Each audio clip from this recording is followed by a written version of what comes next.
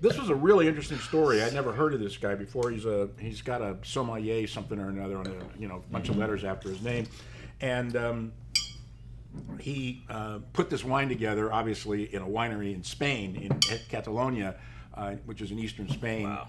And Grenache Blanc, which is, as I said in the article, in the last 10 years, Grenache Blanc has just exploded. I mean, it's just absolutely exploded.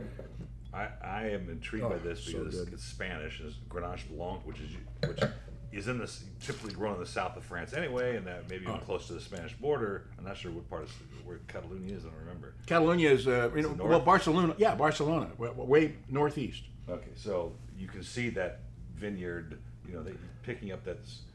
Bless you, Ed. Thank you. And then, but to grow this grape there, it just seems unusual to me. I've never seen a Grenache Blanc, Spanish Grenache Blanc. I don't think I've ever seen one. Oh yeah, no, there's tons of them. They're grown there a lot. Oh, then that's fine. Just credit me in front of everybody. That's fine.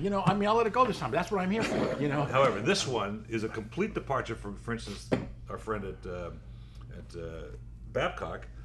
That was a it's totally Barbara different. fruit bomb, Yeah, and totally this is this totally lean, but all that fruit character in the middle, right? Oh, the fruit's still there. I think there's some great fruit in here, but it's tighter, because it's in a cooler climate.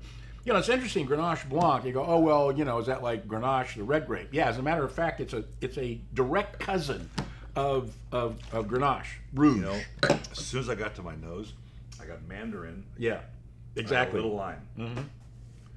I love these wines. Absolutely love them. $19.90 on the shelf is great price. $11.99 reorder price. Yeah, I'm at a 98. I love this. I'm a 97 just from the experience of it because it's so interesting. Mm-hmm. That was really fun. I forgot how great that was. I forgot it was Spanish. How can you forget such a stuff, Ed? It's beyond me.